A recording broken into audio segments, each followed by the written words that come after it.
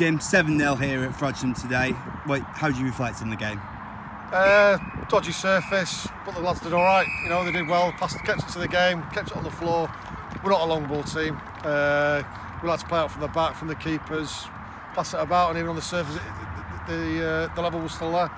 Last week, 4-0 victory, you said the team needed to improve somewhat. Do you think you got that today?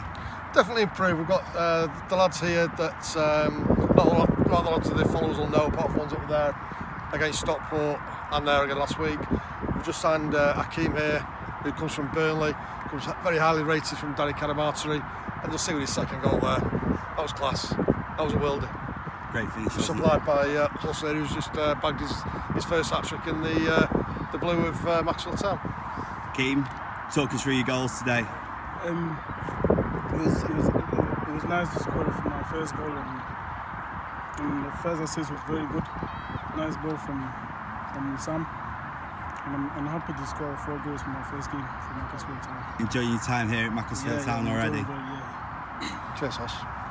So, moving on, 7-0, you don't get much better than that away from home, do you? No, not really. It was a hard game today. Not really a good surface, but we stuck to it. We got the 3 points. We go to next week. Exactly, so Northwich next week.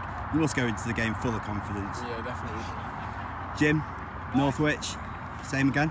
Again, local derby, we started against Stockport. You know, these old fixtures are coming thick and fast. Northwich will be up for this game, as we are.